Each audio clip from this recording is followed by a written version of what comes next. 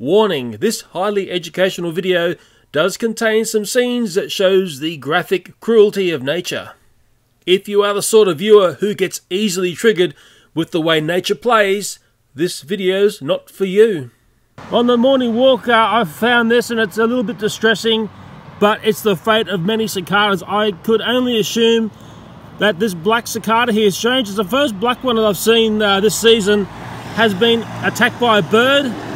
It's missing wings on one side, it's heavily damaged. The front of the cicada is also heavily damaged. It is only clinging onto life by a little tiny bit, but sadly I see this all too often. Birds are a major predator of cicadas. And what I'll do is I'll pick up this poor little chap, or is it a boy or a girl? It's a boy, okay, and I'll put it over in the garden and then the ants can have a go. I think that's the nicest thing to do. Someone's front garden there. Good night, sister. It's that time of year, That's, oh, it's a male, making a sound there. Oh, nice feisty one as well. Look at that. You will be in danger if you stay there because the birds can see them on the fence and pick them off really fast. Noisy and friendly. Remember, if you tickle the back, you can get them to make a noise. Quite a loud sound, ear-piercing would be the best way of describing it. I'll let this one go. It's very eager to get up into the trees. Okay, ready to fly. Get the flight wings going and fly. Oh, okay, making it across the road there. Oh yeah, there it goes there. Still, wow, it's still going, and I think it's made it to safety in the palm tree over there. If you're a cicada, normally you're with your brood of friends that have all popped up about the same time.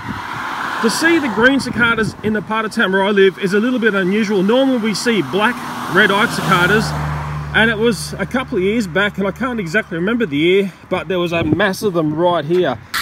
Yeah, they're certainly crazy. When you get a number of them together, the more I add, the crazier it becomes. I'm not surprised to not see them this year because the next time that brood of cicadas appears, I think it's 2020. I hope I'm right there. Down on the fence there back then was all of the cicada casings that they come out of, the nymph casings, and then I think it was that tree there was like the dominant tree where the whole brood had developed from. And while I'm thinking about cicadas, this is a fairly rare find, or I classify it as rare. And it looks like I can see two cicadas there. It's the nymphs.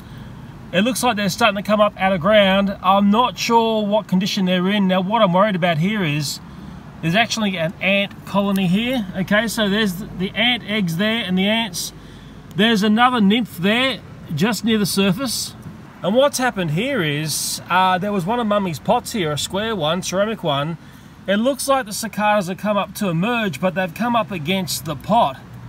So, I might relocate these two to somewhere where they can escape at their own will. It's a little bit like playing God because I'm pretty sure the ants would take advantage of this because when they're in nymph mode, they're quite susceptible to ant attack. Okay, come on little fella. Oh, look at that. That's what they look like before they come out of their wondrous shell, hey? Been underground for many, many years. Come on, I'll save you. Come on. And there's one just here. Who knows? They might have been coming up for tonight, if that makes any sense. Okay, just very gently dig underneath here.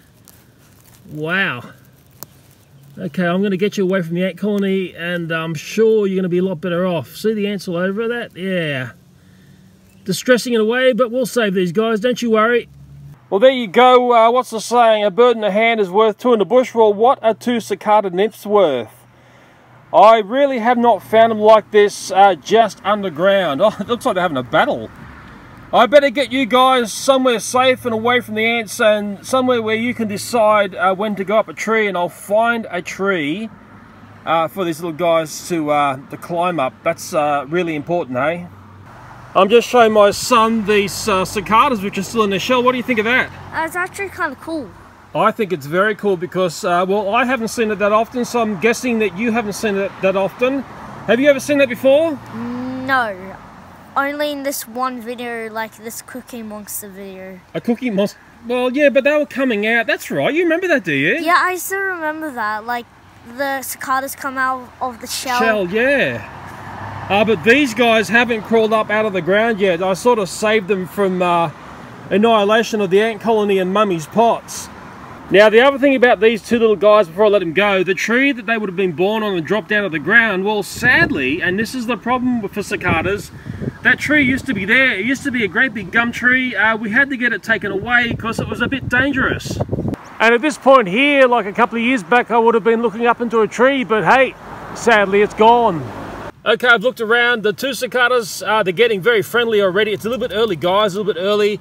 I can see a cicada hole here under a tree that I've got in the front yard, and I'll dig up the area here and I'll put these little guys and girls, I hope, underneath here so they can decide when they want to crawl out and then go up onto the tree, which is right here.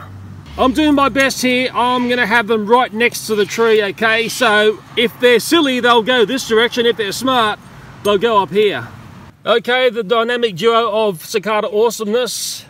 I'll put them in separate spots here because I do think they like to be separated away.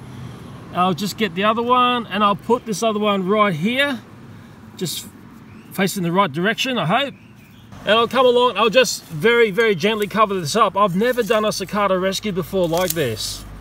I'm pretty sure they were going to get stuck under Mummy's tub there. Well, I shouldn't say tub, it was like a ceramic thing. And the ants were going to take them out. Okay, I'll just get my son to come in and finish this off. Okay, come in and give that area a nice spray. Get up closer and make it nice and damp for them. That's it. We just want to have it damp enough but not a flood, if that makes any sense. We haven't had much rain, so I think that'll do it. Okay, the ground is wet. The cicadas have been relocated. They're right up next to a tree. When they come out, they've only got a couple of weeks of life left, so let's hope they get onto the tree and enjoy their final weeks of life. That's the ceramic garden bed that those nymph cicadas were underneath. I don't think they're going to get past that, although I do notice here there is a cicada shell there. That's one which has got out and become a cicada. That's just empty. And what I did do, and I'll have to put Mummy's thingo back again, is I've just dug around here and I thought there might have been another nymph or something just under the surface. Got a sneaky suspicion that's what they do just before they emerge. Who knows where they go for all those many, many years that you never see them. Okay, that's one of the great cicada mysteries, and I don't think there's any more nymphs here. But I'm well aware that the tree that these guys would have been born into, well, sadly, that's gone. Cicadas, unusual things, strange life cycles, and when I studied them up at my local school, when there was like a mass of them on one tree, I thought to myself, why have they picked off one tree versus the many, many trees that were about?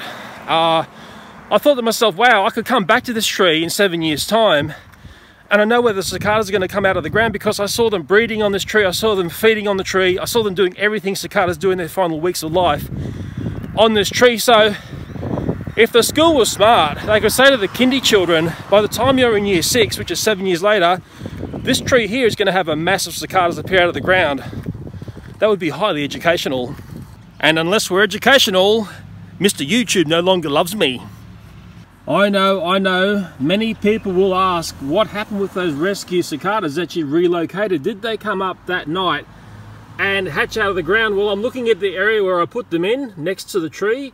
I can see the hole up there from the original cicada hole, which is still there, but I can't see two other holes or anywhere where these little critters have come up out of ground. One thing that I did see here yesterday afternoon and also this morning is the ant colony, which sort of reside in our front fence, are still doing their secret ant business. In my mind, there's a bit of mystery into what triggers a cicada to come up and start that end-of-life sequence as a beautiful winged cicada.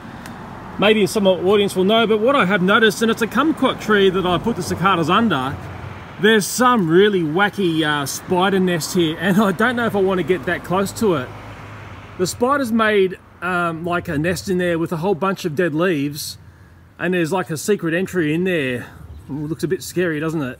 Has me thinking, what sort of spider makes a nest like that with old bark and leaves and resides up inside a tree? Strange sort of messy web, and I know there'll be some Captain Obvious on YouTube and they'll say, oh, but Leo, it's called a tree spider, don't you know? Well, I don't know, and that's why I'm a bit curious about it. Spooky. I don't really see things like that too often in trees.